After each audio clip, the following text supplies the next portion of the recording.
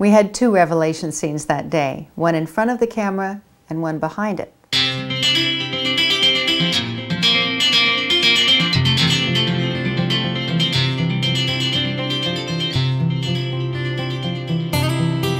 A while back, when I was the executive producer of Touched by an Angel, I was called to the set one day to solve a problem.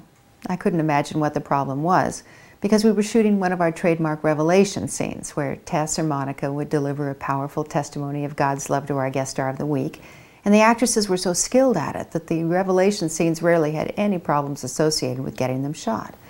So I walked onto the sound stage, quite curious to see what had stopped production. Well, the entire crew was very quiet and making a point to give our guest star that week a great deal of space. And I was told by the director that the actor was having a lot of trouble with his lines and couldn't seem to get through his big scene with Della Reese. I walked over to the actor. He was a talented veteran performer, and I asked him what I could do to help. "I don't know if you can," he said. I just can't seem to shoot this scene. I'm sorry." Well, instead of pressuring him to go back in front of the cameras and try again, I just sat down and I said, "You know, people think this is an easy show to make just because they underestimate the power of its message. Now, the big dramatic scenes in our show aren't about solving the murder or unraveling the mystery or finding the treasure. Scenes like this aren't about being smart or brave or strong. They're about surrendering yourself to something greater than yourself. And that's not always easy to connect with right off the bat."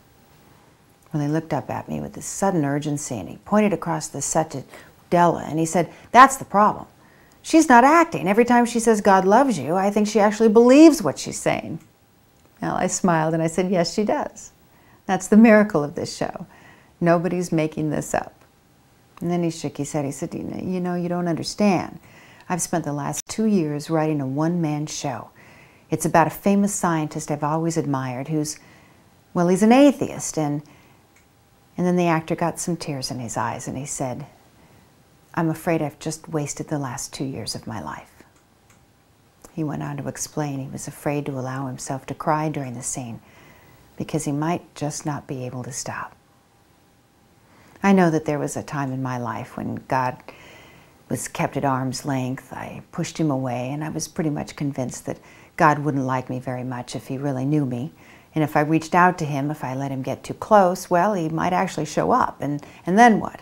Then I might get hit with all that unconditional love and have to actually have a personal relationship with my Creator, and then I'd have to start praying and reading the Bible, and before you know it, God would tell me I'd have to quit my job and become a missionary and, you know. But just like that actor on that set, I found myself in the most unlikely of places one day, where suddenly the truth of God and his love for me hit me with such undeniable power that I couldn't ignore it anymore.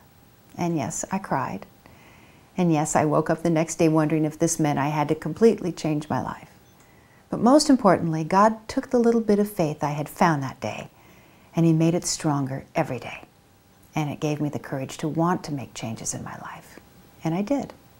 And I still do, with God's help. Because the revelation scenes in our lives, the moment we realize that God does exist and does love us and does want to be part of our lives, well, that's not where the story ends. That's always just the beginning. It was for me, and it was for that actor on our set that day. See you soon.